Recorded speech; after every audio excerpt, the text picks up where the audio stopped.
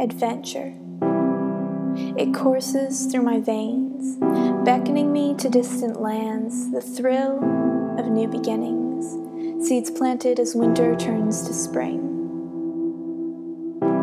It's the excitement of seeing something new, creation in all of its diversity, experiencing discomfort and perhaps longing for an earthly home, but there's a promise of a heavenly one.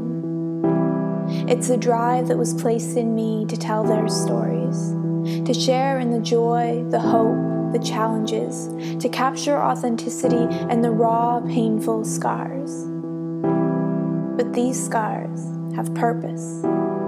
They tell a story of brokenness made whole. They speak of resurrection, the dead experiencing new life, the darkness exposed to His glorious light. It's a faint glimpse of His kingdom coming, but the cost is high. It requires everything. This adventure will become my life, and it will be filled with abundant joy and painful sorrow. But I will not walk alone, for even in the valley of the shadow of death, I will have no fear, for His Spirit dwells in me.